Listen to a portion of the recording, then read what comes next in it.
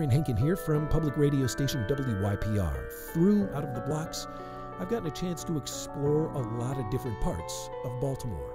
Baltimore looks like this.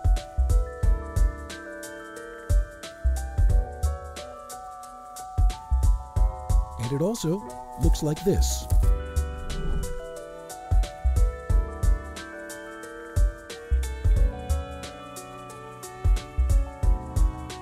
Who gets which Baltimore depends on a lot of factors, but a lot of it depends on race. White, wealthier people get clean air, rocky streams, open space, while people of color often live in neighborhoods without green space, or grocery stores, lots of concrete, boarded up row houses. These areas are oftentimes in places where factories and power plants spew pollution, and that is not by accident. Industries often choose to build in neighborhoods where they think people won't speak up or their voices won't be heard. And then those groups of people are likely to become more sick. Asthma, emphysema, cancer, premature births. These risks are higher for people of color in urban areas. Why are only some people forced to bear the costs for the modern conveniences we all enjoy?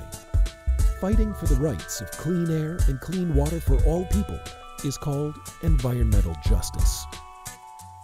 But those who are battling for their lives are also battling for someone to hear their story.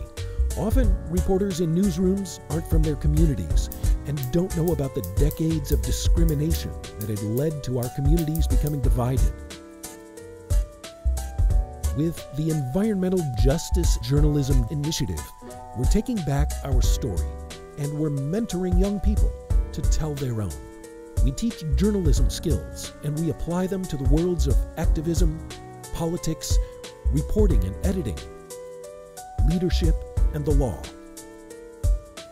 Working with our partners at the National Aquarium and Clergy United for the transformation of Sandtown, we're building engaged, active, and prepared students to build a better environment and a better world.